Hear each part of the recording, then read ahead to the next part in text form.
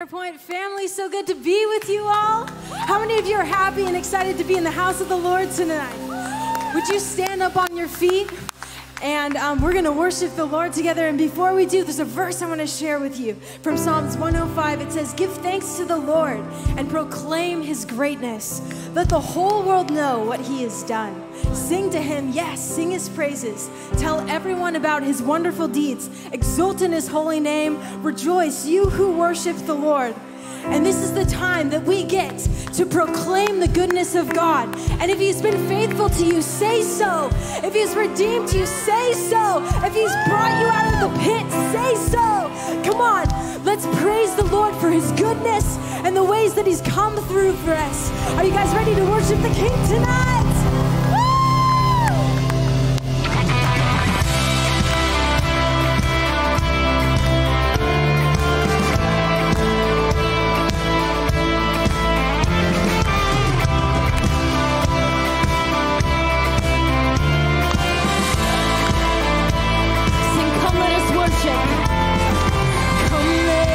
Worship our King. Come, let us bow at his feet. He has done great things. Yes, he has. See what our Savior has done. Oh, see how his love overcomes. He has done great things. He has done great things.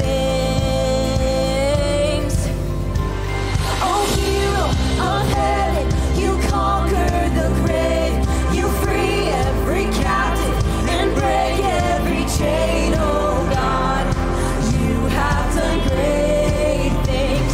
We dance in your freedom, awakened alive. Oh Jesus, our Savior, your name lifted high. Oh God, you have done great things. Let's get those hands up.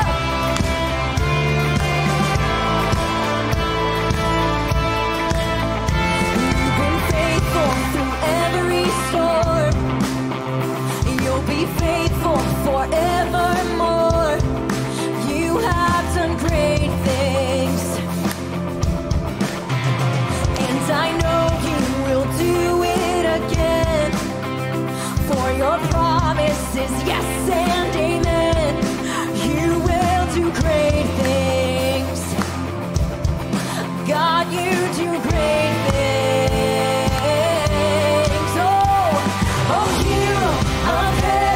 You conquer the grave, you free every captive and break every chain. Oh God, you have done great things.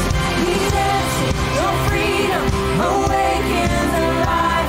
Oh Jesus, our Savior, your name lifted high. Oh God, you have done great things. Sing hallelujah. Above it all, hallelujah, God, unshakable, hallelujah, you have done great things.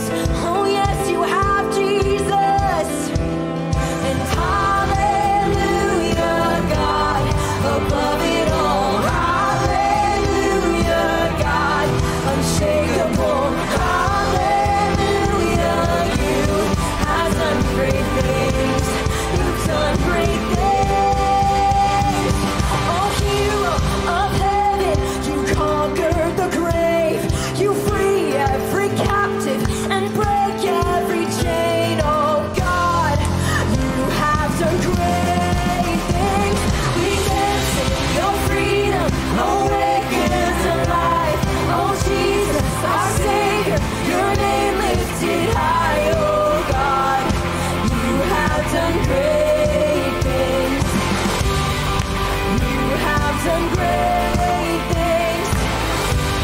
Oh God, you do great things. Yeah.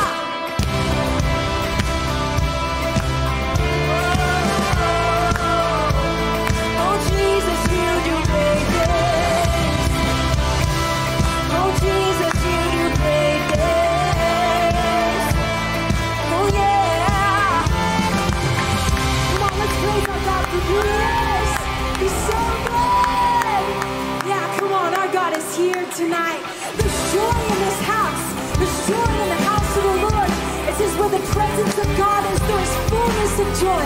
So let's step into that joy tonight. Get those hands together.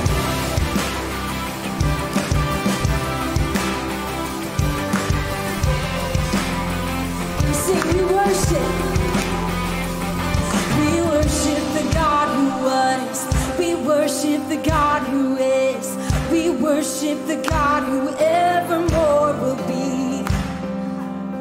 He opened the prison doors. He parted the raging sea. My God, He holds the victory. Come on, shout His praise. There's joy in the house of the Lord. There's joy in the house of the Lord today. And we won't be quiet. We shout out your praise. There's joy in the house of the Lord. Our God is surely in this place. And we won't be quiet.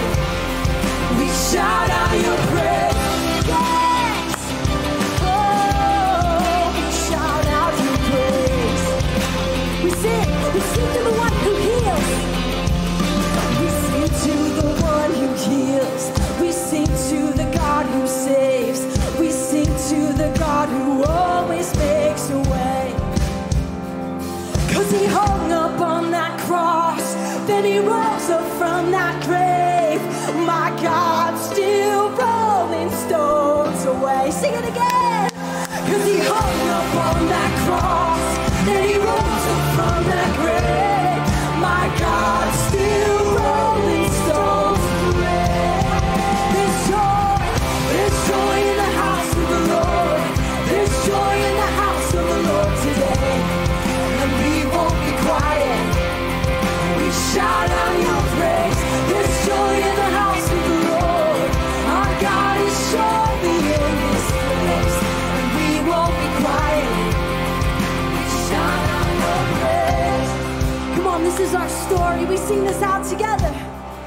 And we were the beggars, and now we're royalty. We were the prisoners, and now we're running free. We've been forgiven, accepted, redeemed by His grace. Let the house of the Lord sing. Come on, we sing. And we were the beggars, and now we're royalty. We were the prisoners, now we're running free. We've been forgiven, accepted, redeemed by His grace. Let the house of the Lord sing praise. There's joy in the house of the Lord. There's joy in the house of the Lord. And we won't be quiet. No. We shout out your praise. There's joy in the house. There's joy. And we won't be quiet. Sing it loud. We shout out your praise. There's joy in the house of the Lord. There's joy in the house of the Lord today. And we won't be quiet. No. We shout out your praise. There's joy in the house of the Lord. Our God is surely in this place. And we won't be quiet. We shout out your praise. Oh, we shout out your praise. We shout out. We shout out your praise.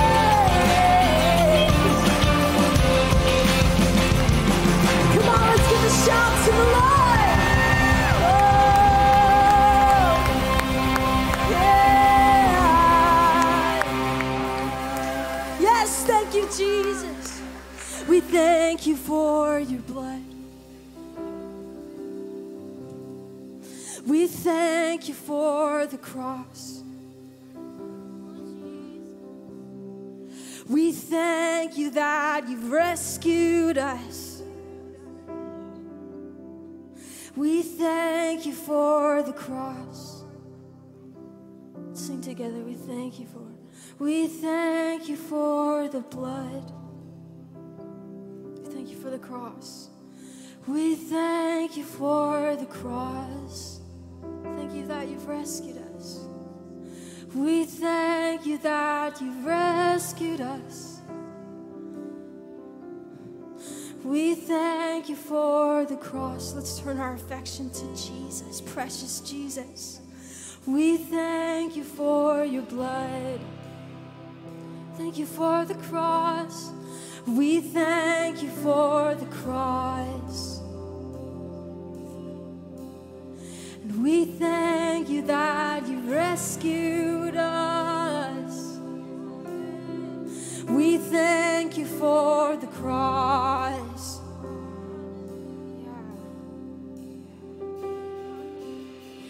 Hallelujah, hallelujah, hallelujah, hallelujah, hallelujah, hallelujah. You've rescued us, you've rescued us. Hallelujah, hallelujah, hallelujah, hallelujah, hallelujah.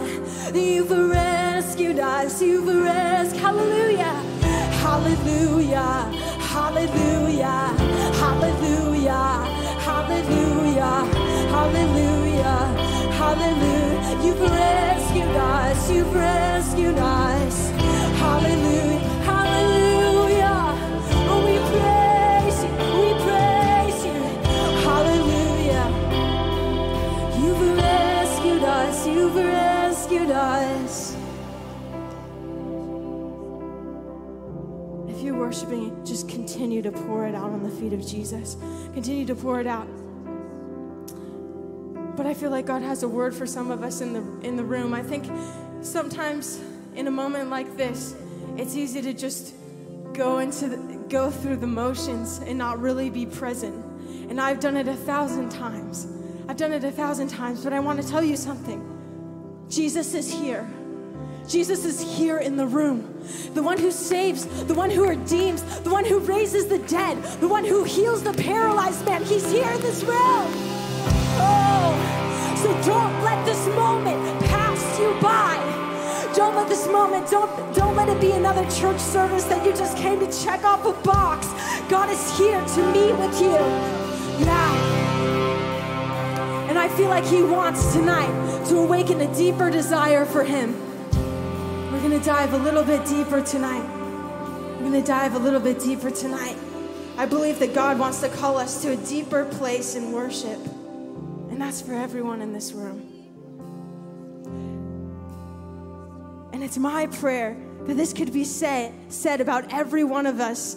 This prayer that the psalmist cries, this cry of the psalmist's heart. In Psalms 84, it says, my soul yearns, even faints, for the courts of the Lord. My heart and my flesh cry out for the living God. And I believe that God wants to call every single one of us into what that looks like, to awaken that desire, awaken that hunger within each of our hearts, that we would be so ready to worship that we couldn't be quiet, that we had to shout out his name. So we're gonna sing this song, and it's so simple. It just says, I just want you and nothing else will do. But I want to encourage you, take this moment and sing to Jesus. We're gonna sing, it goes like this, and sing with me when you catch on.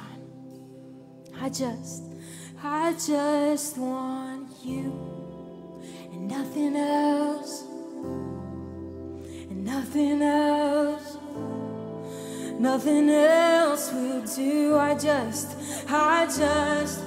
let it come from your heart, and nothing else, and nothing else will. Sing it out, sing it. I just want, yeah, and nothing else, yeah, and nothing else. Let us fall more in love with you. I just want, oh, we want you, and nothing else, no, and nothing else, and nothing else. Come on, let's press in. I just want, let it come from deep inside, let it come from your heart, and nothing else will do. Like he's the only one in the room. Sing it like he's the only one in the room. And nothing else, whoa, and nothing else.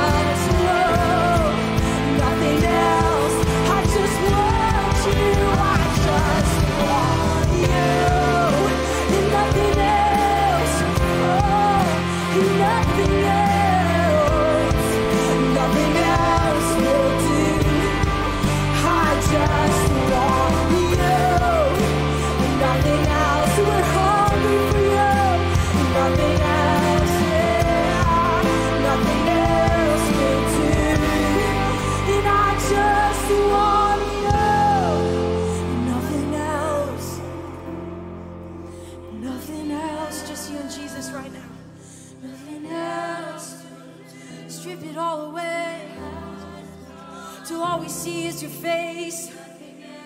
Oh, nothing else will do. I just want you. The only thing that matters. You're the only thing that matters. I just want you. You're the only thing that matters. You're the only thing that matters. Nothing else will do.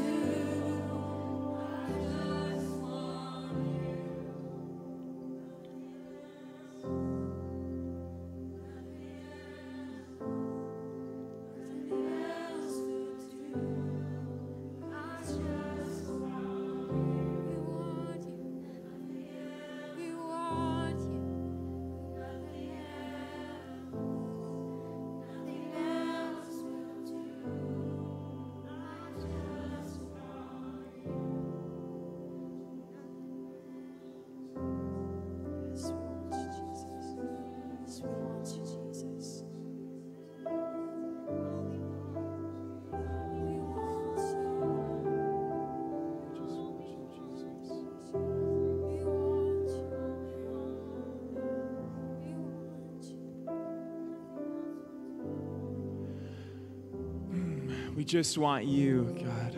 Jesus, we just want you. Nothing else matters. At the end of the day, nothing else matters. Even at the start of the day, nothing else matters. We just want you. Thank you, Lord. Thank you for your presence with us today. Thank you that we get to experience you. We love you, God. Wow. That was amazing. That was amazing. One of my favorite things to do when we worship together is just to take a second to listen sometimes and just hear the body of Christ singing out as one voice and imagining the face of God smiling as we are looking at him and him loving us. And it's such a beautiful thing. Well, welcome to Centerpoint Church. Hello, my name is Daryl. If we haven't met before, I'm our First Impressions Director. You guys can say hi to somebody next to you, take a seat, say hello, introduce yourself. We are a family here.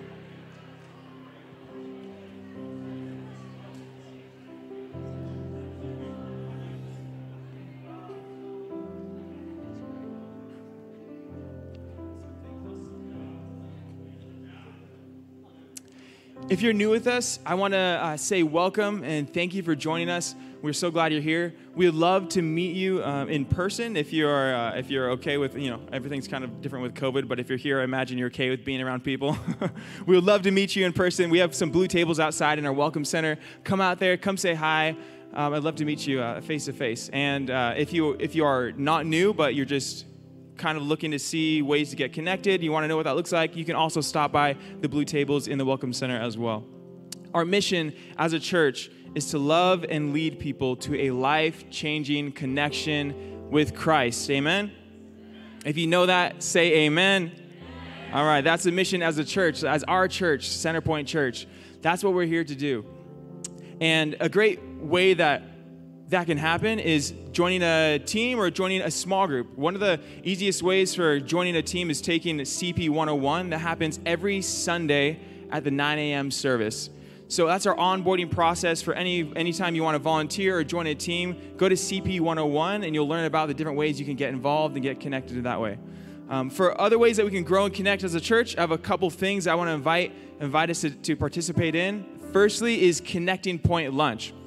If you're new or once again just kind of wanting to know what it means to be a part of Centerpoint Church, maybe you've been around a while but you haven't really taken a step to get connected, I want to invite you to Connecting Point Lunch. It's a free lunch, just a time to hang out, get to know some of the team and the pastors, and Pastor John will share about the heart of the church, what we really are about, what it is that makes us us.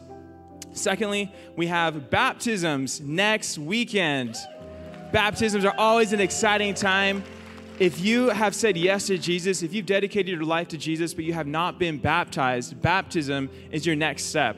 So sign up to get baptized. You can sign up at the blue tables as well outside, or you can go online to mycenterpoint.tv. But if you haven't taken that step to be baptized, I invite you to take that step. It's happening next weekend during all of our services. And lastly, we have Rooted starting this Monday. It's a 10-week discipleship small group time to learn what it means to read the Word, to read Scripture, to pray together, to grow as community. So if you're looking to get connected in a group, Rooted is a great place to start. All right, and all those things you can do by going to the blue tables or going to mycenterpoint.tv. We're going to continue with our worship as we give to the Lord today. I want to share Scripture in Proverbs 11:24 and 25 says this. Give freely and become more wealthy. Be stingy and lose everything. The generous will prosper. Those who refresh others will themselves be refreshed. There's something amazing that happens when we act out of generosity. There's something amazing that happens. I've never done anything generous and then regretted it. Because when we act out of generosity, we are actually walking in the way that God lives as well. He is the most generous one that there is. And as we practice generosity and take that posture of generosity, we are actually reflecting Him to each other, to ourselves, or reminding us that God is a generous God. And I want to follow Him, so I'm going to be generous. And how much more so is this true when it comes to our tithes and our finances when we give to the Lord Himself? Because He is the most generous one who's given us everything. And what a joy it is to give back to Him. There are 3 ways that you can give. We can give at the boxes. If you're here in person, there's boxes by the different doors, the give boxes there. And you can give online at mycenterpoint.tv/give, or you can text the word give to 951-397-2254. Would you join me in prayer as we consecrate our giving this evening?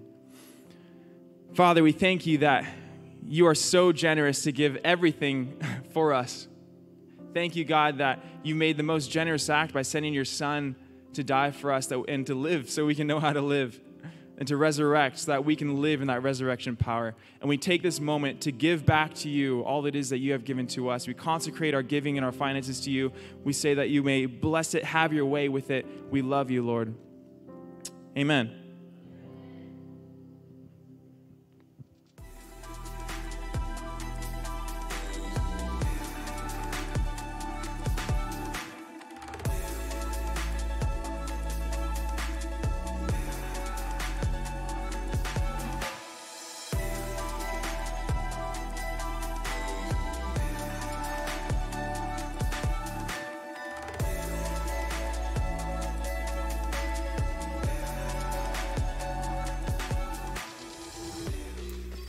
Well, hey, welcome. Good to see everybody tonight. I'm so glad you're here with us today at Centerpoint Church. And if you're joining us online, welcome. Glad you are here. If you're on the patio, I know it's a little bit of glare in the screens, but I'm glad you're there too. So good to see you. And I just wanted to say, if you're in the room and you can look to your right, you can see the door finally got installed. Yay! It was like the final thing one of the final things we were waiting for. Hey, I wanna get you to do a little bit of a workout for a minute. I want you to join me for a little bit of a workout. And here's what I mean. A few minutes ago, I know that a number of you were singing your heart out and you got your spiritual muscles moving, but others of you, you were kind of quiet. And I just want you to have your chance, too, to get a little bit of a workout, spiritually speaking. And so I want you to do this with me with the Word of God. Some of you just chose not to sing because you think, I'm not a singer, but you are somebody who can read. I believe this. So I want you to just take a look at some scriptures with me and say them out loud. Get your workout on. Psalm 31, verse 21. Say it nice and loud. Go. Praise the Lord. For he has shown me the wonders of his unfailing love. Come on, praise the Lord. He's shown you the wonders of his unfailing love. He poured out his own blood upon the cross so that you would know for all eternity the price has been paid for you. His unfailing love covers you from beginning to end. His unfailing love is the foundation for your life. His unfailing love is the house you live in. Come on, praise him for his unfailing love. Yes, Psalm 40. Keep the workout going. Ready? Psalm 40, verse 5. Ready? Go. O Lord, my God, you have performed many wonders for us. Your plans for us are too numerous to list. You have no equal. If I tried to recite them all, your wonderful deeds, I would never come to the end of them. This is the truth. God has done so much for you and me. If we tried to remember all the wonders he's done in our lives, we'd probably forget the majority of them. But he's done great things for you and me. And today it's important for us to stand together and say, God, I recognize you've done great things in my life. And I'm not gonna turn a blind eye to it. I'm gonna say so. You've done it. Psalm 77. Keep the workout going, especially if you weren't singing before. It's your chance. Ready? Go. You are the God of great wonders. You demonstrate your awesome power among the nations. It just says you are the God of great wonders. We're in the middle of a series called The Wonder Switch. Well, it all begins with recognizing who God really is, and he is the God of great wonders. Everything that you can possibly conceive of or perceive in this universe ultimately has come from the mind of God himself. He is the God of great wonders. Just say, you are the God of great wonders. Say it. You are the God of great wonders. Now, the workout isn't done yet. Exodus 15, verse 11. Come on, say it strong. Go. Who is like you among the gods, O Lord?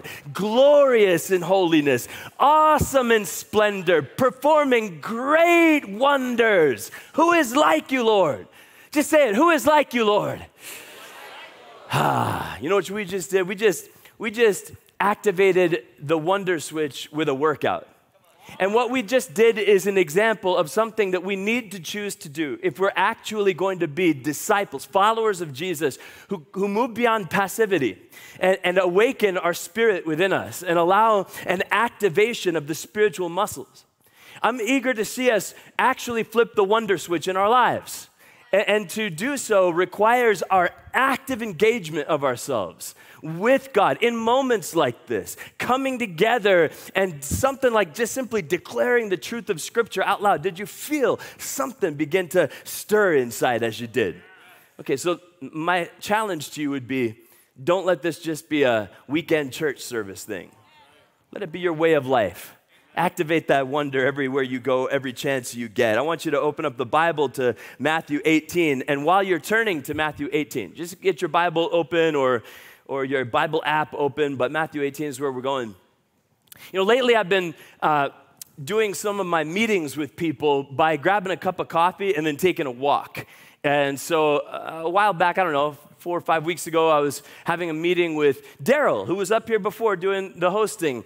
And so we met down in the press, got a cup of coffee, and we were walking Old Town, you know, talking through all the stuff, the, you know, church stuff and those kinds of things. And, you know, very serious, you know, working hard, kind of, sort of. But we were, you know, talking about all of the, you know, things that we needed to talk about. And there was a side street as we were making our way back, and I just thought, oh, let's head down that way. I haven't been down that street, at least not that I can remember. And so we're just walking down Old Town. We went down this side street.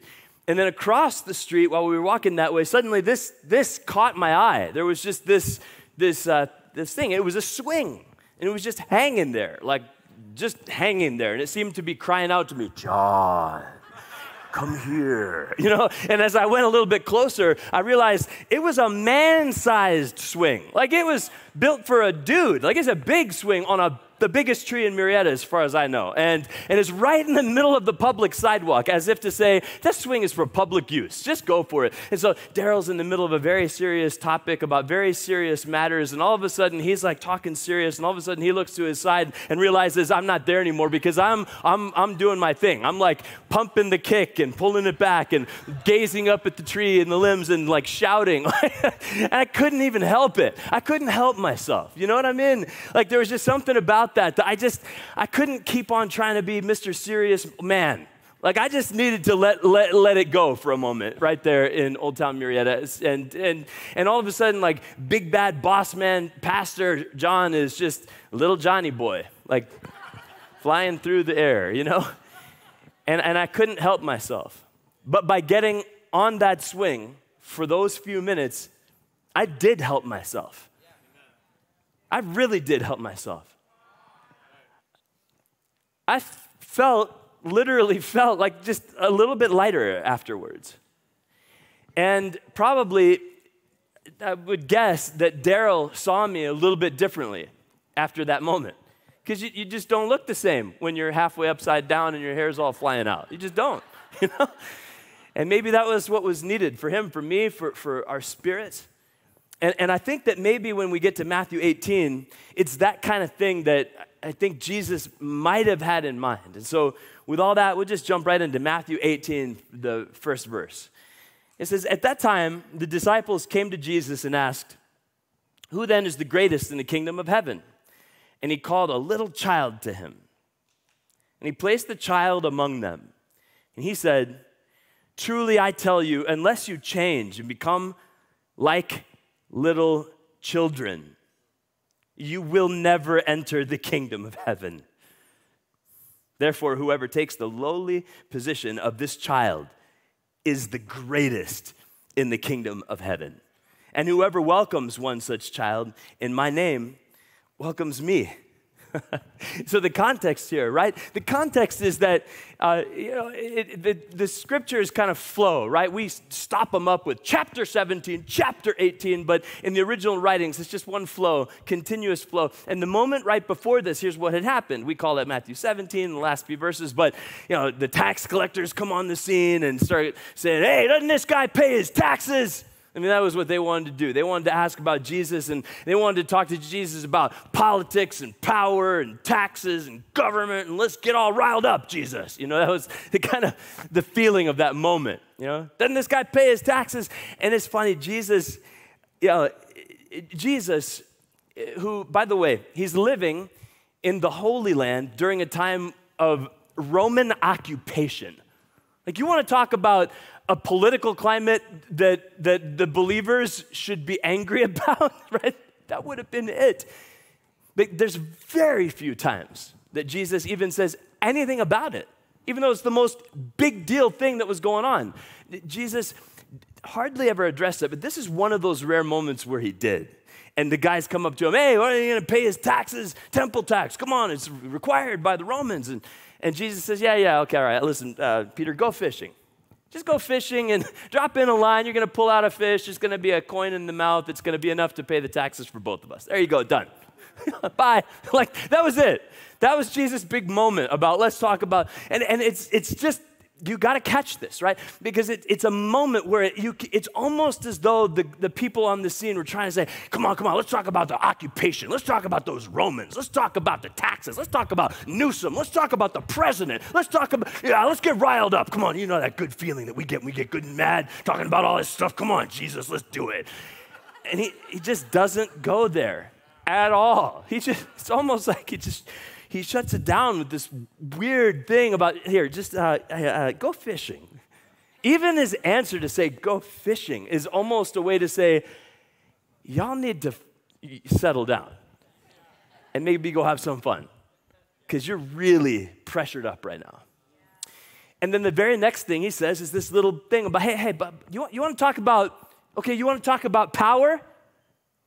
All right. Okay, you want to talk about power. You want to talk about power and how things work. You want to talk about, I see that you want to talk about the kingdom of God. That is the right topic. Let's talk about that. And you want to know about the kingdom of God? Let me tell you how you can experience the kingdom of God, the kingdom of heaven. It's like this.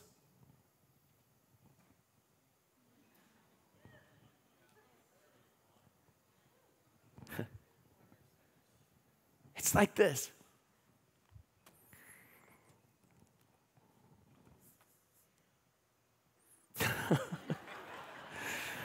It's like this. And so I don't want to underestimate this topic. Jesus was passionate about this, and he talked about this a lot, and I came with a message tonight, and it's simply this. It's time for some of us to change it up and be like a child with faith in our Heavenly Father. That's the main idea of this message. I want you to just say it out loud with me one time. Just say it. Go.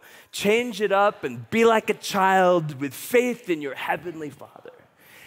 There's something in the teaching of Jesus in which he's passionate about this because it's in all the Gospels. This isn't one of these one-off things that you could go, well, it didn't seem to matter that much. No, he speaks about it in Luke 18, verse 17. He speaks about it in Mark chapter 10, verse 15. He talks about it in Matthew chapter 19, verse 14. He talks about it here in Matthew 18. I want you to see this. Jesus is passionate about saying to his disciples, anyone who says Jesus is Lord, his part of what he says is, I need you to know how valuable it is to change it up and be like a child with faith in your heavenly Father.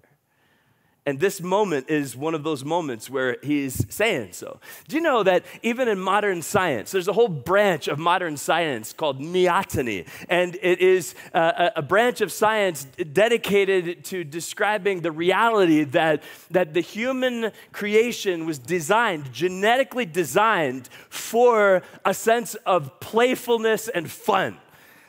Apart from every other kind of animal or creature. Like this is unique in the human creation, part of our genetic design by God, that we're actually designed. That word neoteny, it comes from a couple of root words, which basically means keeping the newness. Like that's the sense of it. And when some of us begin to be feeling old and tired and crusty and worn out, I'm sorry, I didn't mean to call anybody that, right? But we start feeling that way. It's maybe because we haven't been keeping the newness. We haven't been actually following Jesus.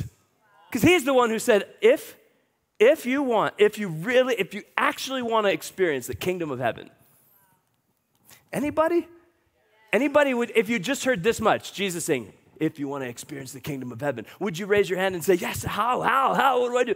Then will you listen to what he has to say? Because he says, if that's what you want, then this is what you do. Let me just make sure we heard it again. Verse 2, it said he called a little child to him and placed the child among them. And read the next verse out loud with me. Go, say it. And he said, truly I tell you, unless you change and become like little children, you will never enter the kingdom of heaven. And so this is your Savior, the Lord Jesus, mighty King of kings, the Lord of lords, saying, this really matters, maybe more than you know. But I want you to make sure you took note of something. He did not invite us to be childish. It is childlikeness that he's inviting us into, and that's very different than being childish. To be childish is to be self-centered and self-absorbed and unthinking and that kind of thing. That's not what Jesus is talking about. He's inviting us to be childlike, that is, to be filled with a sense of wonder and trust and imagination and play and lightness of being that allows us to really trust God. That's what he's calling you and me into. That's what he wants for us. It made me think of, like, when I was a kid, we had a backyard with a bunch of pine trees in it.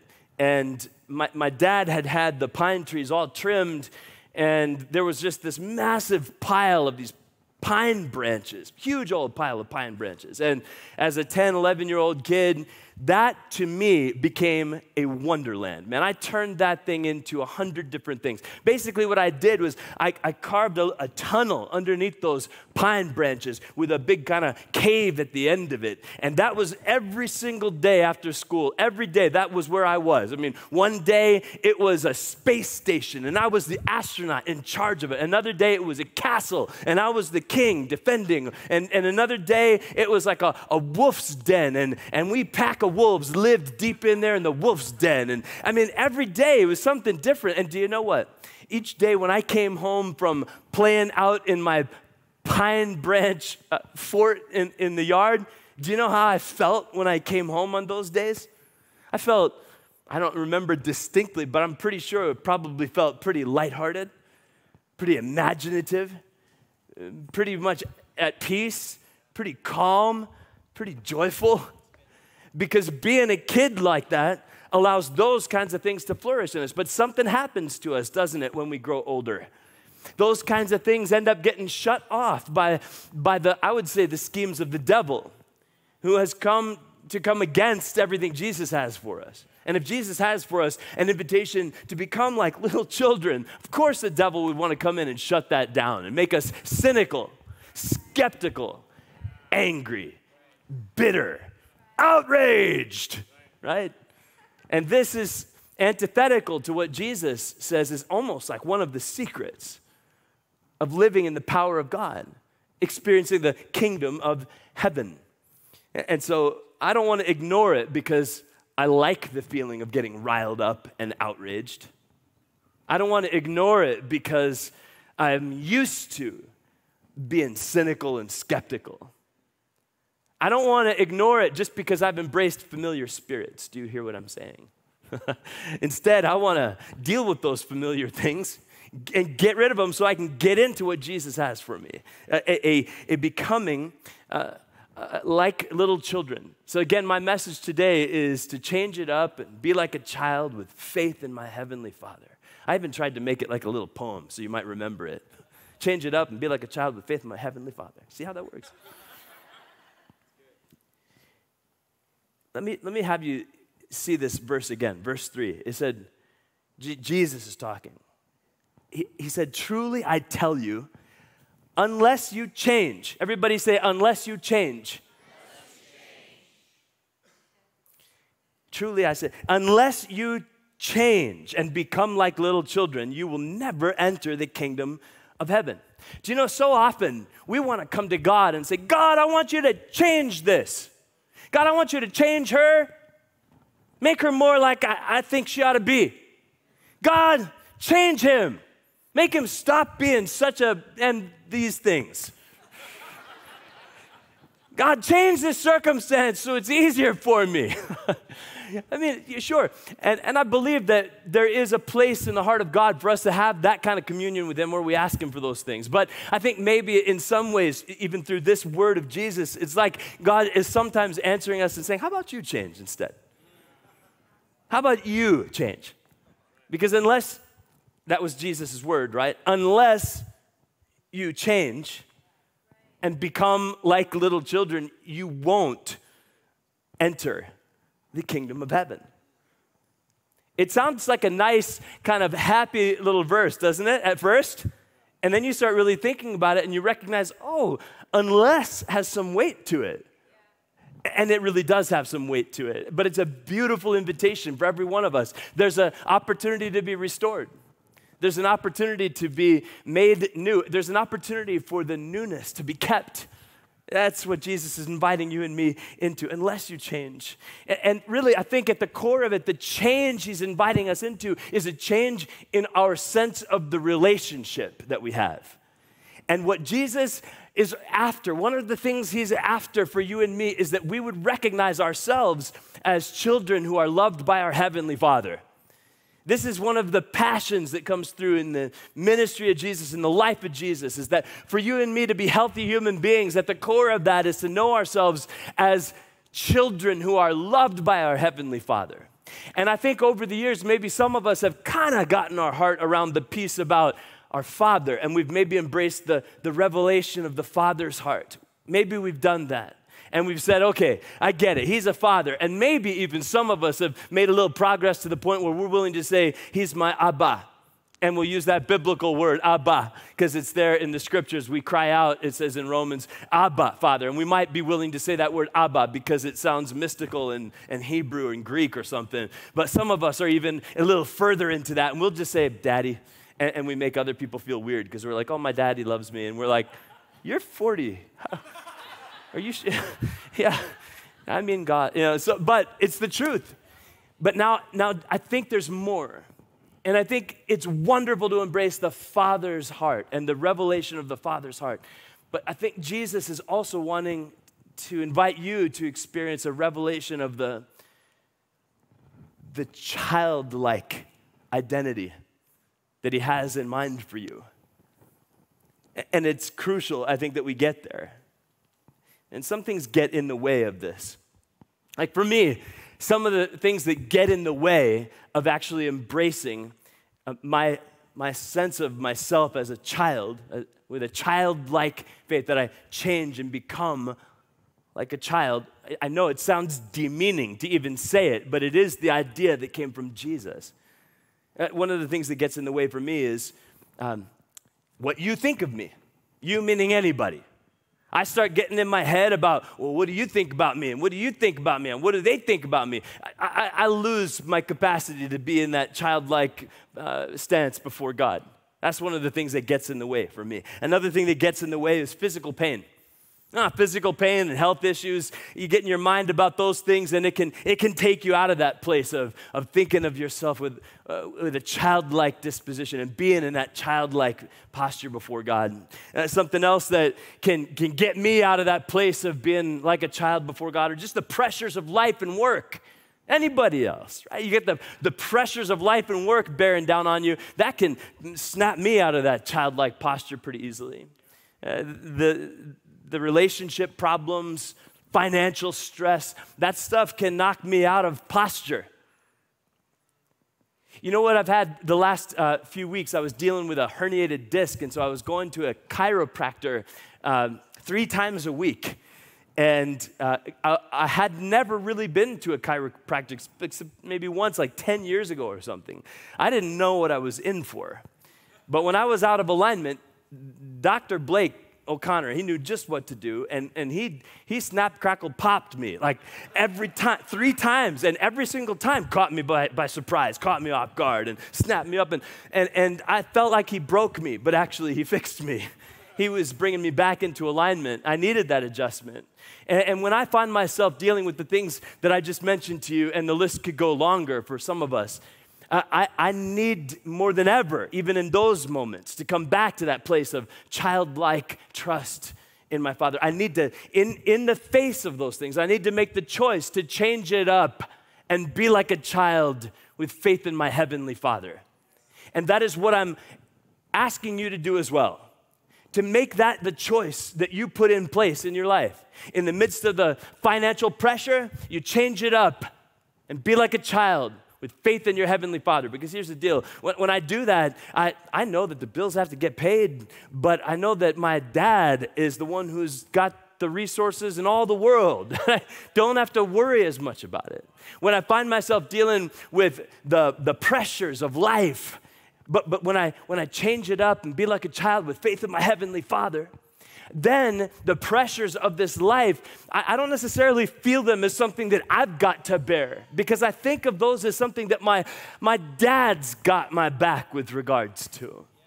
When I change it up and be like a child with faith in my Heavenly Father, then when the physical pain kicks in and the discomfort on the physical front comes, I feel a comfort from the touch of my Father. My dad's got me and he's comforting me. Do you see what I'm saying?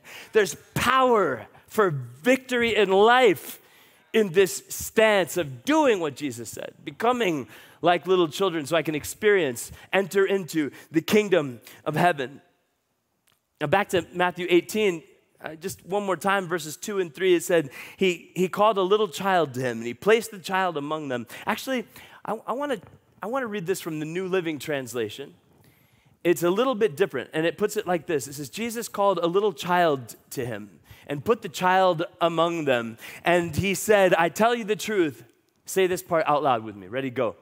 Unless you turn from your sins and become like little children, you'll never get into the kingdom of heaven.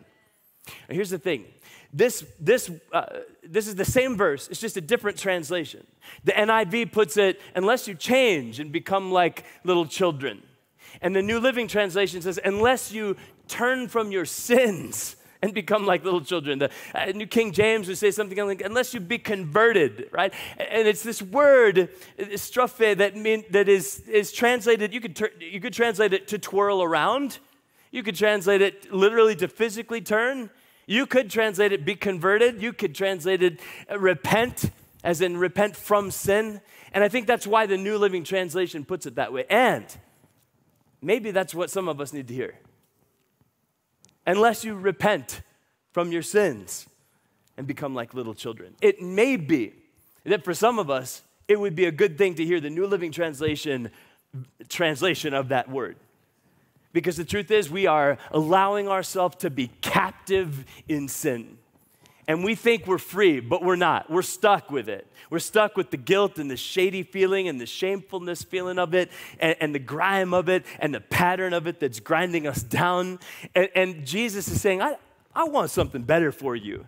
Unless you turn from your sins, and it is possible. You can, in fact, turn from your sins. You don't have to stay enslaved by your sin. You don't have to define yourself by your sin. And I don't care whether that sin is the sin of idolatry or the sin of addiction or the sin of some kind of sexual perversion or the sin of racism or the sin of rage or whatever the sin might be. It's time now to turn from it.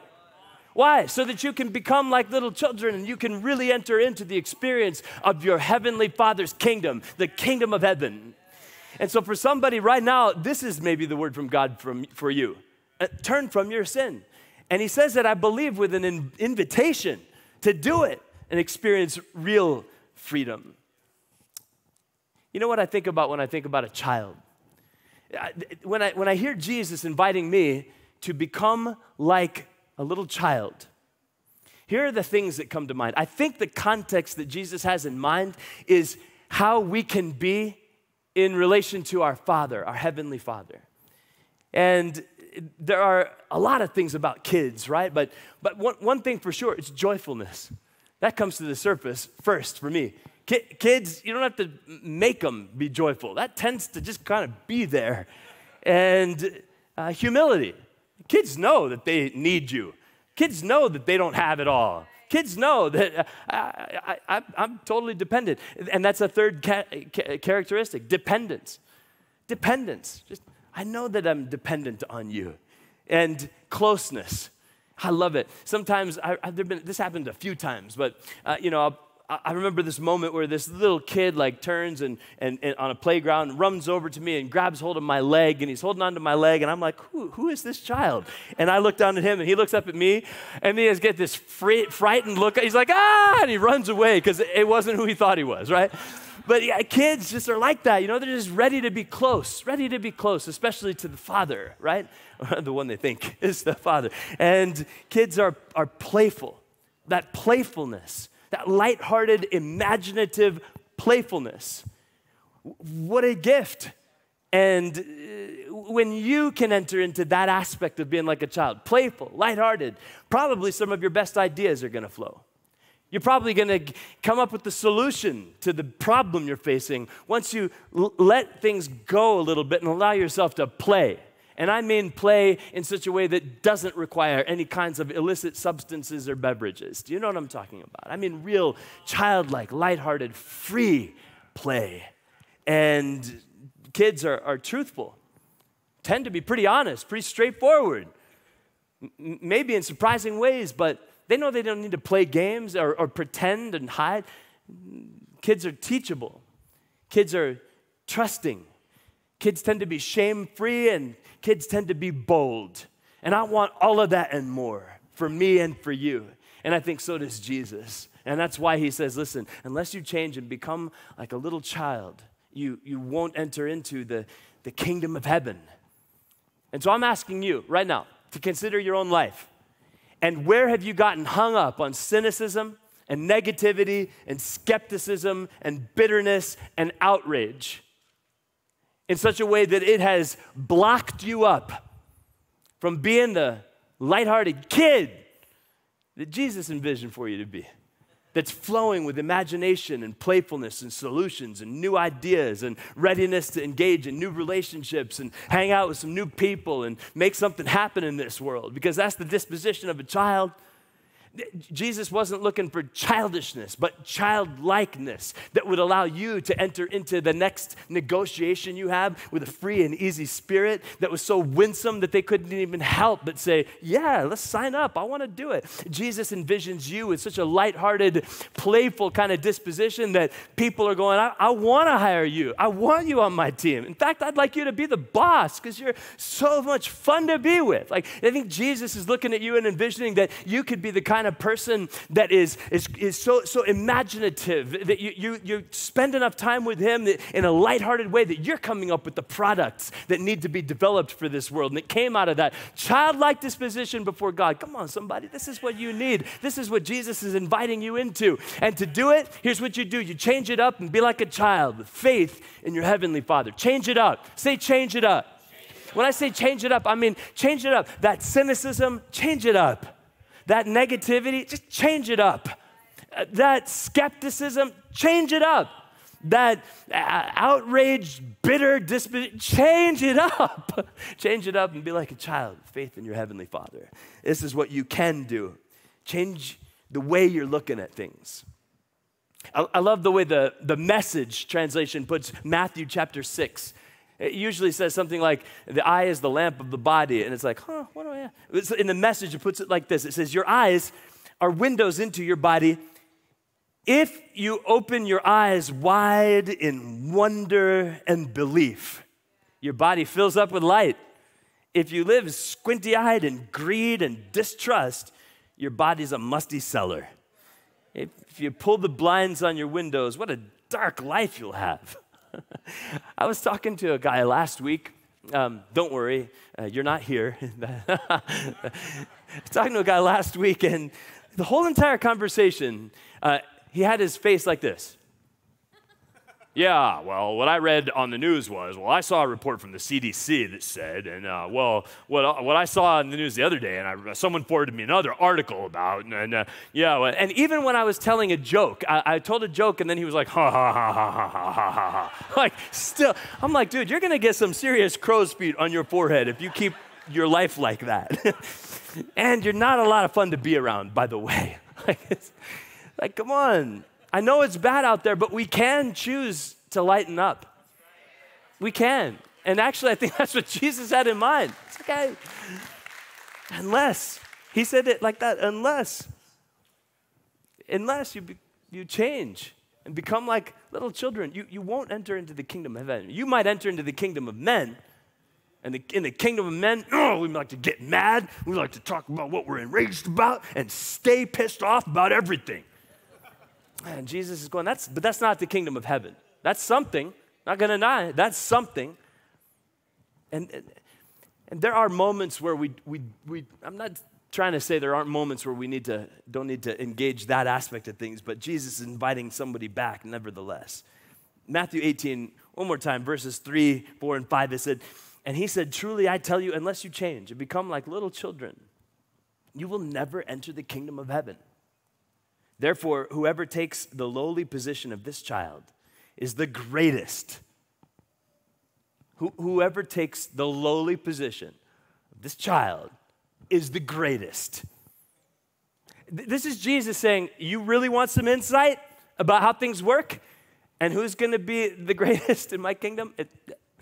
You're looking at right here, this kid, like this, simple, trusting, imaginative, playful, dependent, close.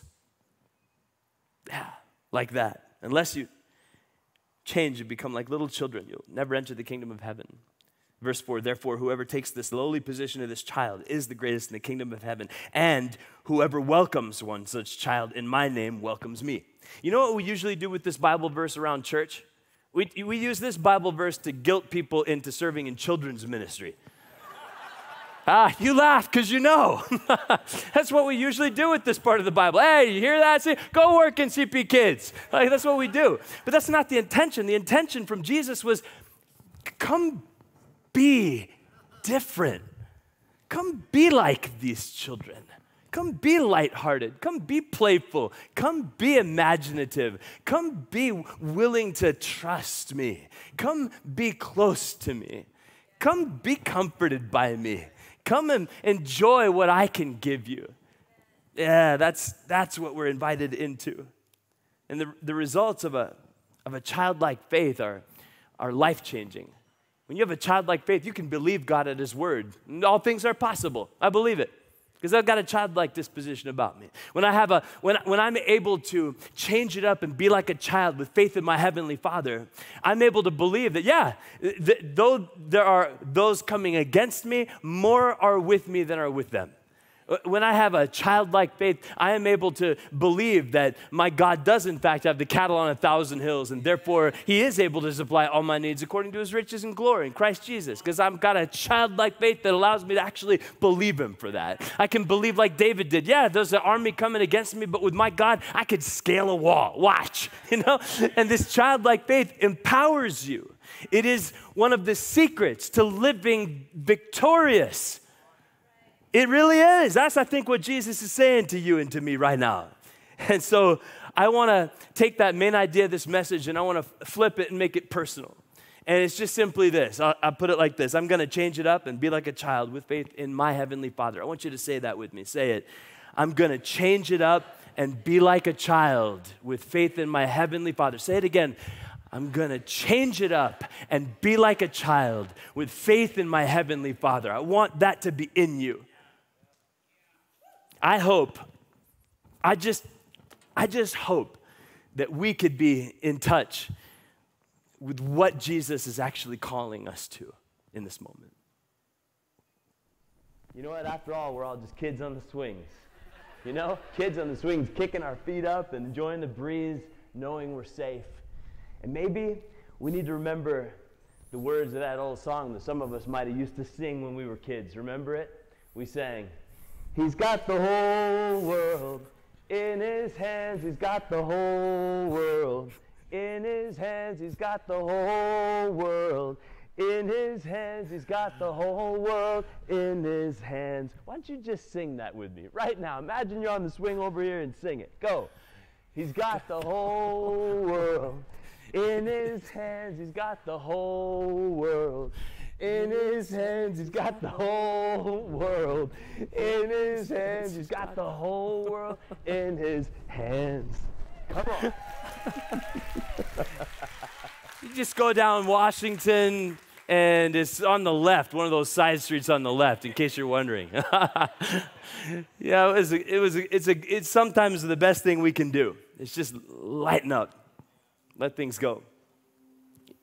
You know, Jesus is here right now in this moment, I think, stirring something up for some of us because we've gotten so used to the heaviness.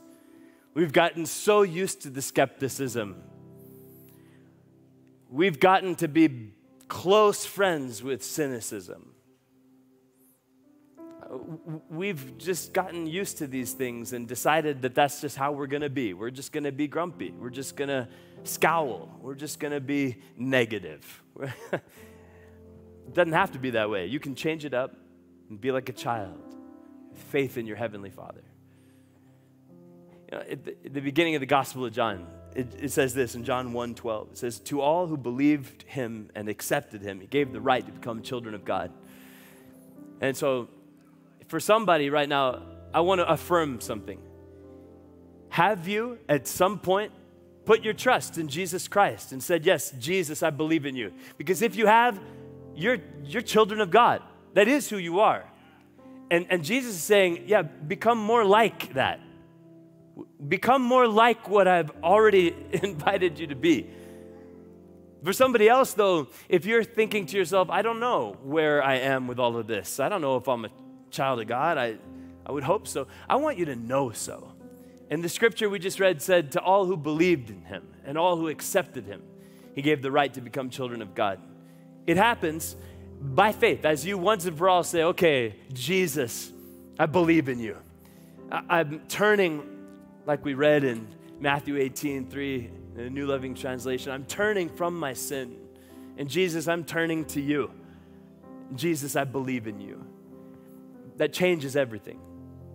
And I want that for somebody right now. I want to pray that God would do some spiritual awakening for us. Would you pray with me?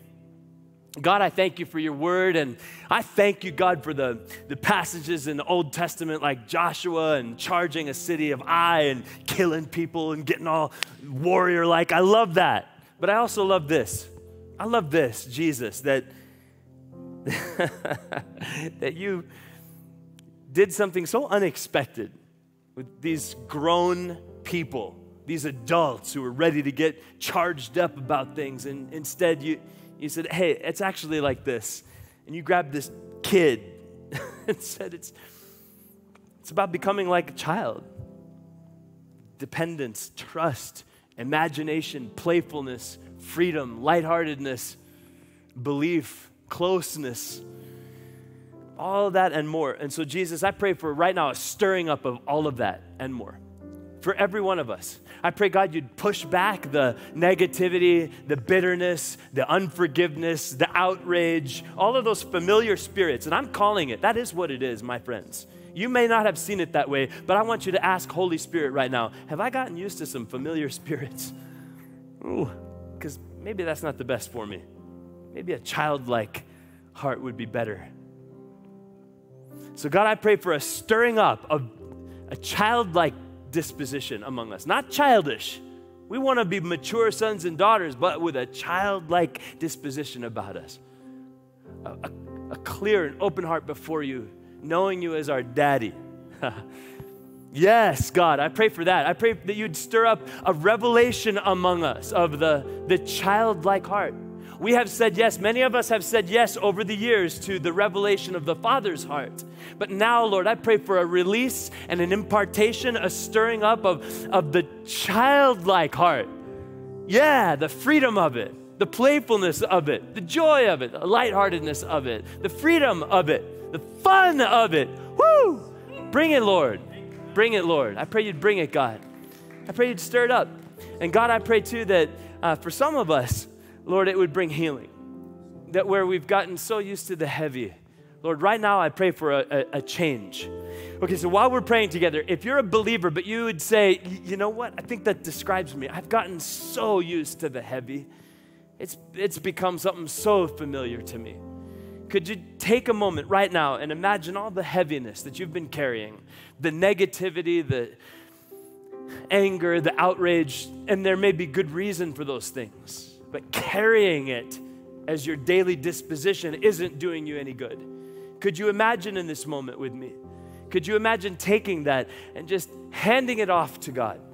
It's a burden to you. Could you take it and just say, God, would you take this heaviness from me?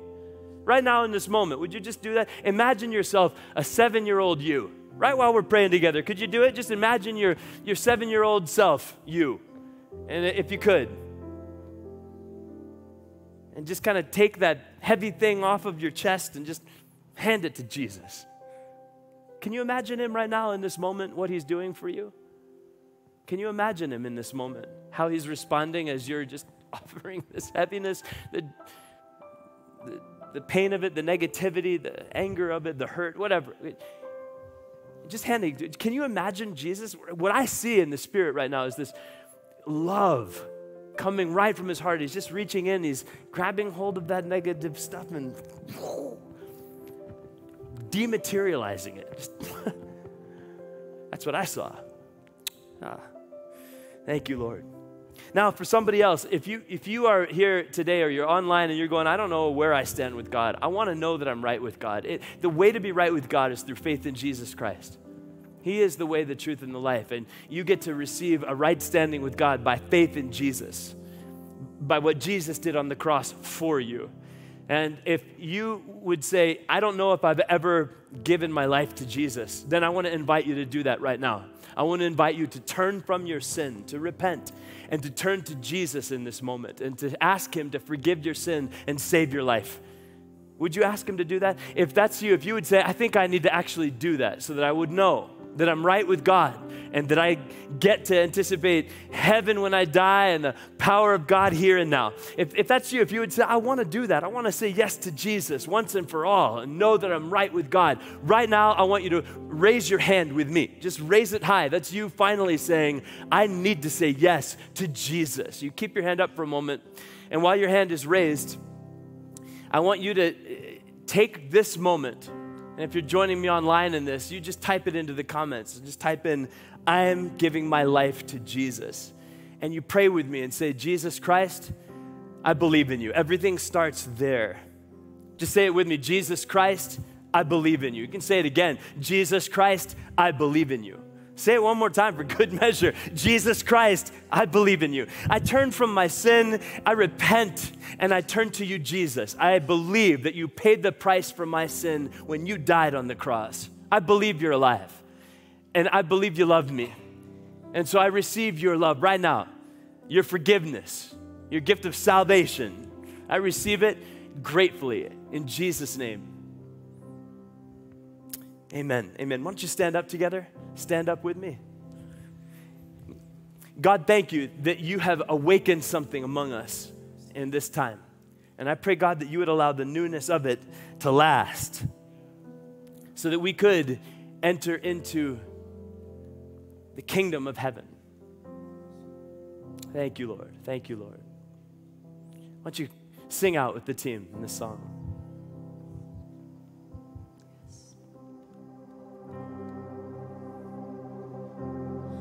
We worship you, Jesus. May your grace like a river flow through us. Drenched in your mercy, may we move in love. Consumed by your presence till the whole earth sees that there is hope for the hopeless. You are all we need. Need your kingdom,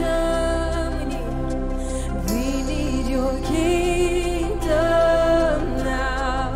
Come, Holy Spirit, bring heaven to earth right now.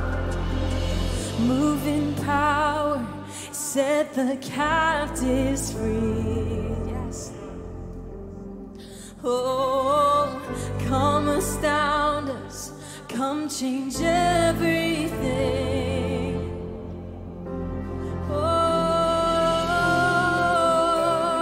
Oh, we need you, God. May you love, may your love like an arrow pierce our hearts. We want to see your glory. Oh, we want to see your glory come like never before. It's our prayer.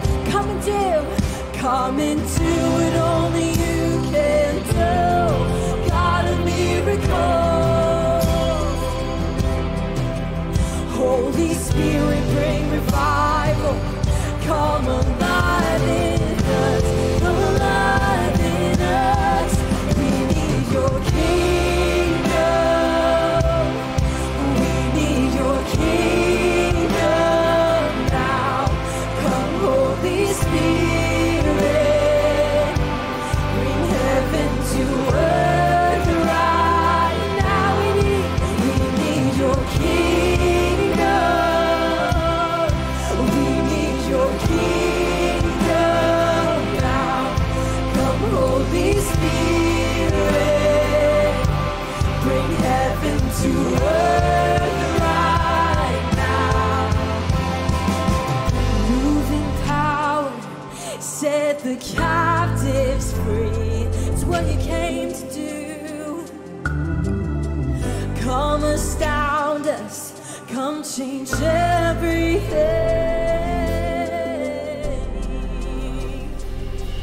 Let your kingdom come, God.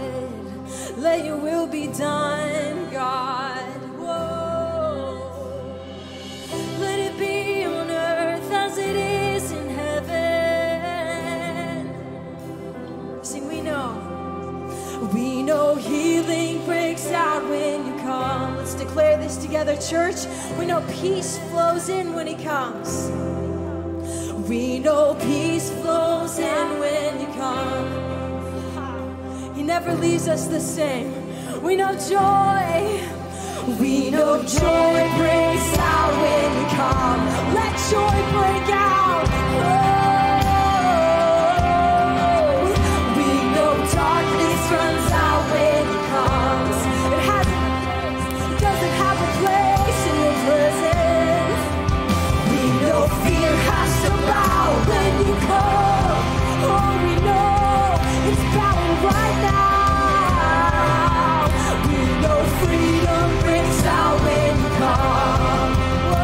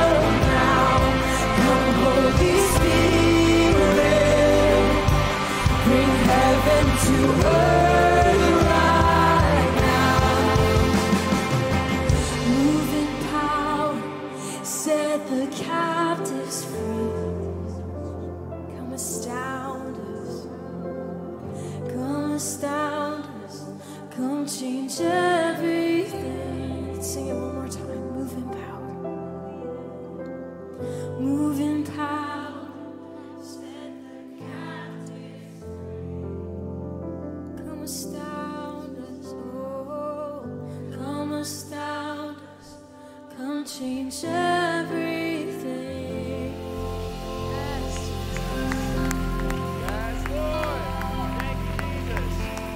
Thank you, Lord. Thank you, Lord.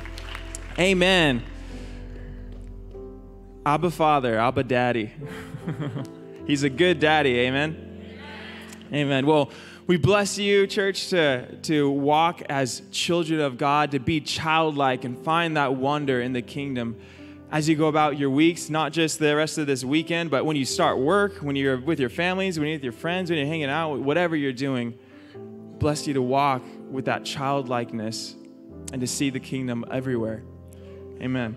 All right, if you're interested in any of those things I mentioned earlier, I listed off a few different things: Connected Point Lunch, baptism, CP 101, and Rooted. If you want any more information, stop by the blue tables. I'll be out there as soon as I put this mic down. All right. Have a good night. God bless.